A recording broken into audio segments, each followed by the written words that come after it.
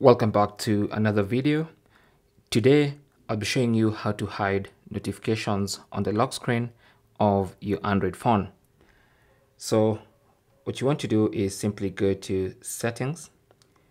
On the main settings page, go to notifications, tap on that, and then you want to look for lock screen notifications or notifications on the lock screen.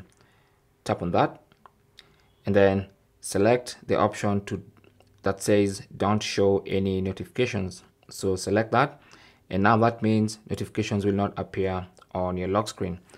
Now if this method didn't work for you and maybe you're running a slightly different version of Android, this is a pure stock Android, you might be running something slightly different. What you want to do is simply go to settings and then search in settings and just search for lock screen notifications, and you should see the option. Okay, you should see the option for notifications on lock screen. You can tap on it directly from there, find it, and then enable this option that says don't show any notifications.